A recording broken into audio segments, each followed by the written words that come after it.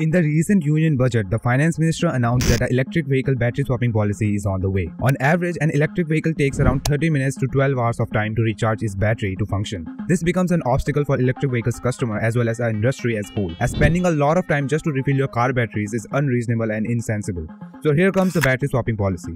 In the EV battery swapping policy, you can replace your used and empty EV batteries with the charged ones at the battery swapping station, a model similar to the LPG cylinders. And this will save the time of customers and money of companies and government, as they don't have to install too many public EV charging stations. But there is also a negative side to it. Tesla has already introduced this concept in the USA and it was not much of a success because of a psychological reason. For an individual, a car is a personal thing, and to replace a component of that vehicle every day was not giving that sense of owning it to the customers. So the people in USA were preferring charging their EV batteries instead of replacing it. But the economy of India is very different from USA. So what do you think? Will this EV battery swapping policy make a hit in India or not? Comment your views.